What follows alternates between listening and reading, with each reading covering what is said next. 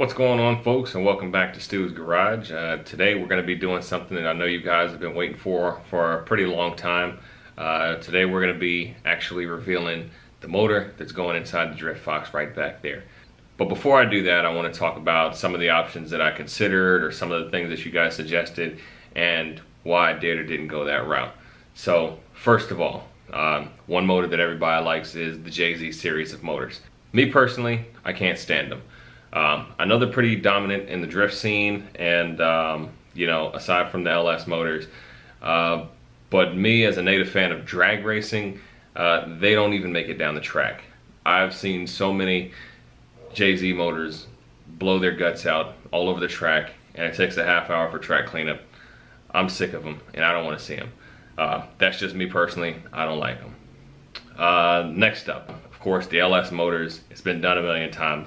Whatever. Next up, Ford motors.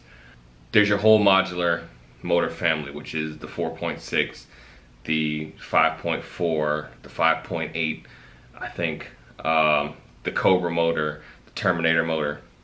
I'd love to put a Terminator motor in this car, but honestly, price check one for yourself. Look at it. The 4.6 modular family of motors, they just don't meet the bang for your buck that you get out of a 5.0 2-valve motor. They just don't measure up.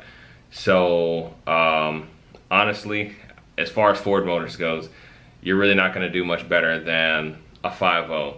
And especially after this last event that I went to, and how this motor performed, it's really difficult for me to yank this thing out of the car because it's rock solid. It's a great motor.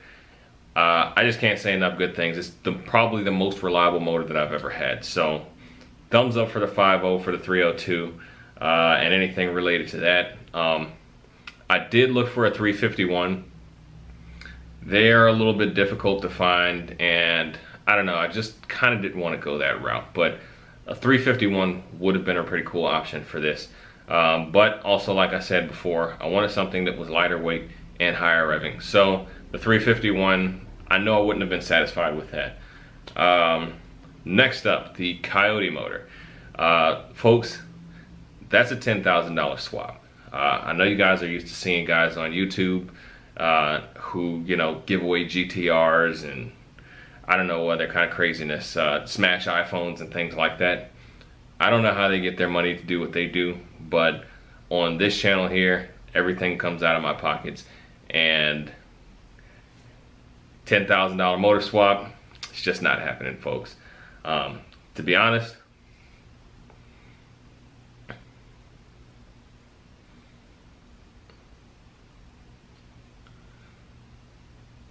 so really the Coyote swap is just not a reasonable price point, especially doing something for a hobby like this. The Coyote swaps are awesome. I've seen some people do some really awesome things with them, but it's just not in the future for this car. Honestly, I would love to put the GT350 motor in this car, but again, that's a $30,000 motor just by itself. So, you know, unlimited money-wise, build-wise, I'm not Ken Block, I'm not Vaughn Gittin. Again, you know, all this stuff is funded right here, straight out of my pockets, and it's just not going to happen. This isn't Forza, folks. You know, you got to earn that green stuff, and it doesn't grow on trees. So, you know, those of you all who are really hoping to see a Coyote swap in this thing, try and price it out for yourself, and just kind of see. Once you buy that motor, the kind of stuff that it takes to put that into a car, it's no walk in the park.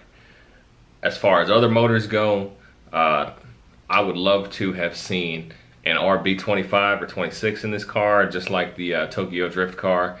That would have been really cool, but to me, I couldn't see going through the trouble and the expense of buying the motor and figuring out how to make it work in the car, and then on top of that, then you got to modify the motor to make it actually fast and powerful. It was just a little bit unreasonable. Possibly in the future, that may be a route that I do go, because the motor that I'm putting in here may end up getting used for something else later on. Maybe, I don't know, we'll see, because the Drift Fox is never going to be done. But the RB25, 26, that's a thumbs up in my book. I just not this time. And then other motors I considered. You know, there's the VQ motors. Those are cool, but they don't measure up to what's already in the car, so there's no point. I'm not going backwards. And then lastly, BMW power, which I love. The Drift Fox was actually born, I'm a BMW guy myself, if you guys hadn't known that already. But the Drift Fox was actually born because modding and messing with BMWs is expensive. It's so expensive and it's difficult and things break and they just tend not to be reliable. So why would I take a very simple car like this and add drama to its life by putting a BMW motor in it for more money that's harder to maintain, harder to mod? It's just not reasonable. This car will probably never ever see BMW power. So what does that leave us with? I'm looking at it right now, and I can already tell you guys you're not going to be happy with what you see, but here it goes. Alright folks, so the new motor's revealed, and this is a legitimate aluminum block LS motor. As you can see right here, I've got a standalone harness on it already. I'm trying to match some things up, but this is what I've been piecing together for the last couple of months. Since I did actually piece this thing together in conjunction with Jones Performance, I pretty much had time to take every single piece apart, paint everything, put it back together, and I did go a little bit over top with the gold here, but you know, I'm pretty happy with the way it's gonna look. I'm gonna have a cool looking engine bay when it's all said and done, and like I said, this is exactly what I want. So why did I go with the LS? I'm just gonna tell you guys, I'm a longtime fan of the LS platform motors. I'm just a huge fan of them. I love Corvettes, I love Camaros.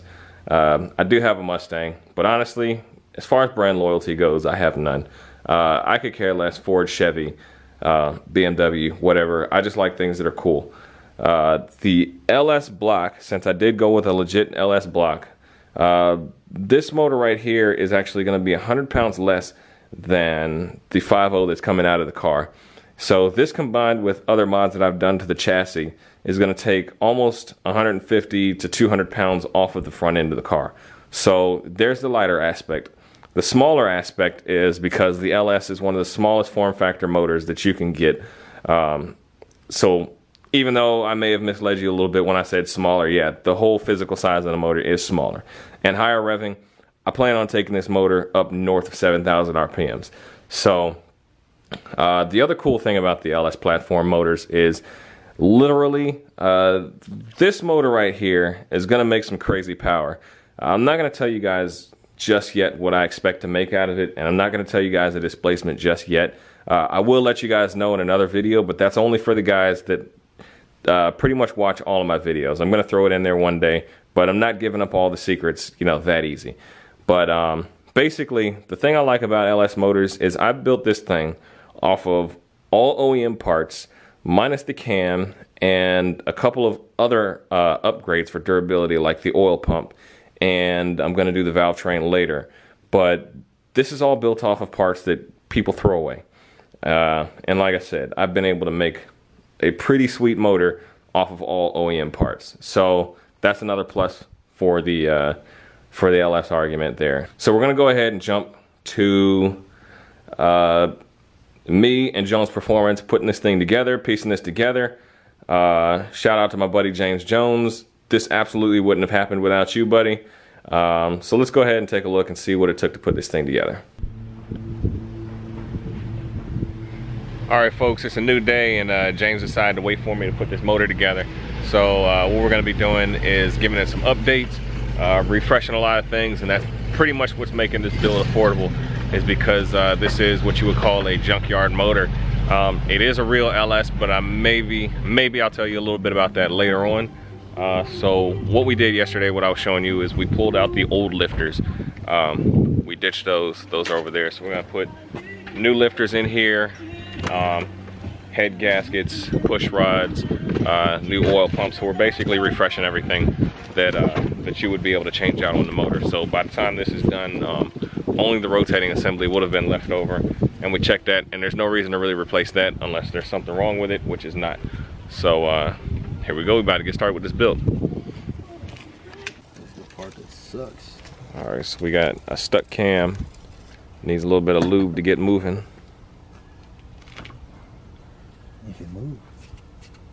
We gonna pray and move. All right. Oh, there it goes. There we go.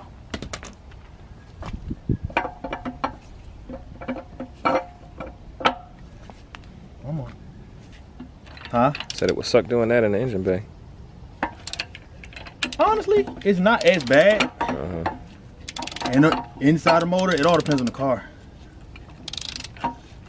I've done them in the cars, out of cars. It all depends on the car. All right, we got the bump stick out of there. Stock grind. Coolness. All right, so we got the new cam that's getting ready to go in. Nothing crazy, just something for a little bit of sound. It's crazy. Don't let them tell you to lie. It's crazy.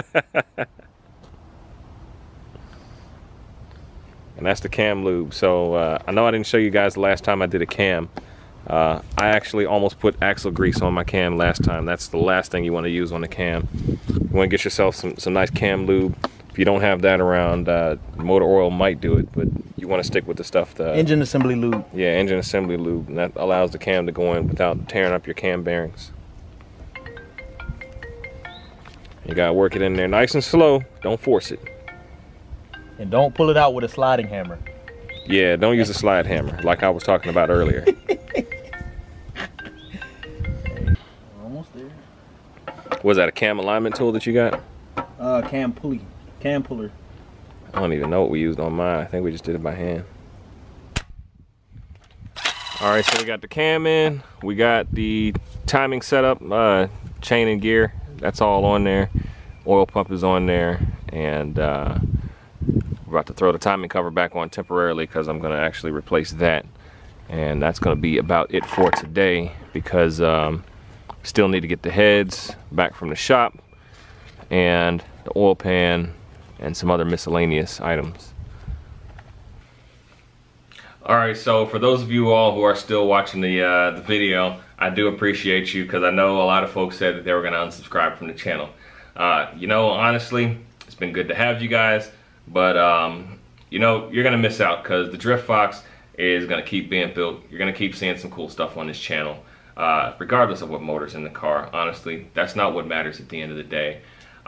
Brand loyalty out the window, because when you're a car guy, man, cool stuff is all that matters. That's what matters to me. The reason I do these videos, folks, is to take you guys along on the process of building an awesome car. I'm building the car for me. I'm doing these videos for you guys because you got to understand, when I'm making these videos in here, it takes me twice as long to do these installs when I'm videoing and explaining everything that's going on. And then on top of that, there's the editing time that goes into it after the fact when I could be doing other things. And honestly, like I said, I do this for you guys. I'm not getting paid for this stuff. I don't receive any benefits. I like interacting with you guys. I like the tips that you guys give me. And I like being able to share information with you so that you don't have to learn things the hard way like I did. So for those of you all who are going to stick it out and stick with the channel, thumbs up to you. Give me a thumbs up on this video as well. If not, you know, so long, folks. One last tidbit.